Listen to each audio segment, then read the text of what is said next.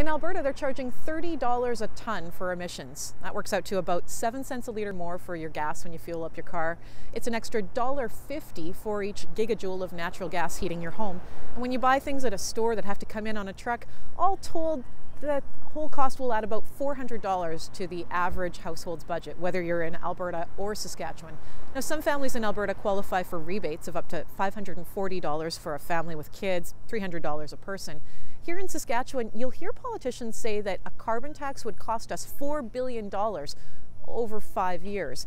Well, that technically is somewhat misleading, according to some economists who say, well, unless you burn the money on the steps of the legislature, you get to keep it here. You can use it to pay down the debt. You can use it to send rebate checks to, say, farmers or to low-income people. Ultimately, Saskatchewan would decide what to do with it. Instead, though, Saskatchewan is taking the track of taking the federal government to court over a carbon tax, and economists say, well, that may be an interesting fight. It's not one that will cut emissions. Jennifer Cannell, CBC News, Saskatoon.